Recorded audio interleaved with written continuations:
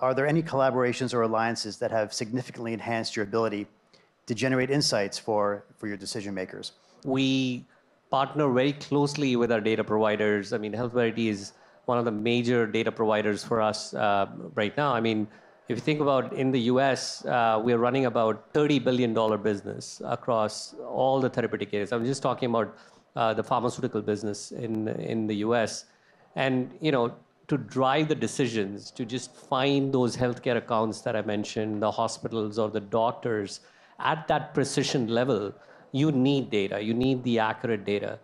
And it's just not just one single set of data. You need multiple sources of data to be able to get to that level of insights. We do leverage a lot of multiple data sources. And again, HealthVerity provides us that marketplace. But then, there are other data sources that's coming from Veva, that's coming from Symphony, that's coming from now the digital space as well. I mean, we're starting to push the envelope on the digital side, especially with this digital health, precision medicine sort of kicking in. How do we sort of leverage the data?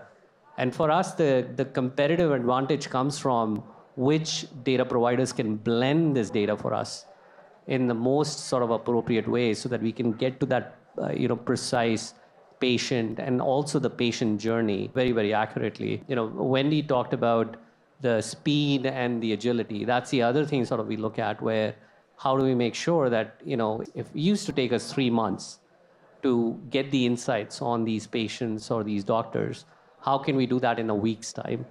And that's where we're leveraging a lot of the technology. Again, the cloud platforms are really helping us in harnessing that level of compute power and the speed that we can get these insights.